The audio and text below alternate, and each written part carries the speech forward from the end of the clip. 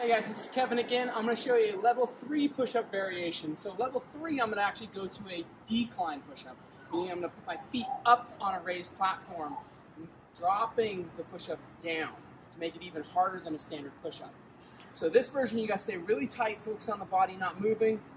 Feet go up into an incline, same position, strong body line. Hips are even, flat through the back, but I'm dropping down further and extending up. So this makes it even harder than a standard push-up.